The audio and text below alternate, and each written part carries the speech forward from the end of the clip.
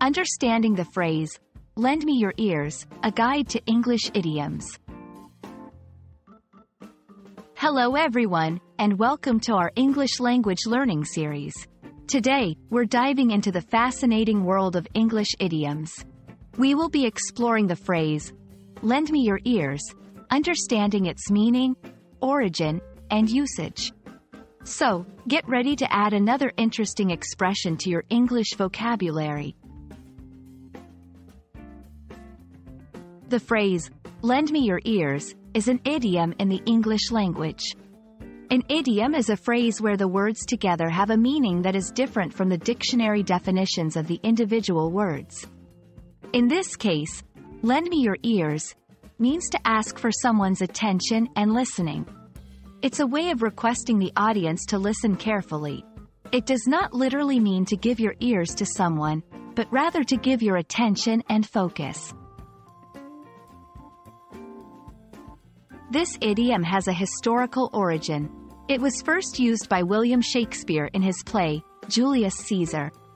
In the play, Mark Antony says, "Friends, Romans, countrymen, lend me your ears," to gather attention and address a crowd.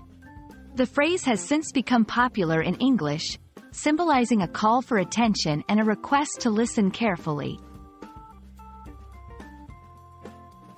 In modern English, "lend me your ears" is used in formal and dramatic settings. It's often used when someone wants to make an important announcement, deliver a speech, or when they want to ensure that the audience is attentive and engaged. It's not commonly used in casual conversations but can be found in public speaking, debates, and theatrical performances. To help you understand better, here are a few examples. 1. Ladies and gentlemen, lend me your ears, for I have an important announcement to make. 2. In the meeting, the manager said, "Lend me your ears, everyone, as we discuss the new project." 3. During the play, the actor stepped forward and exclaimed, "Lend me your ears. I have a tale to tell." That's all about the phrase, "Lend me your ears." We hope this video has been informative and has added a unique expression to your English vocabulary. Remember, idioms like these add color and depth to language, making your communication more engaging.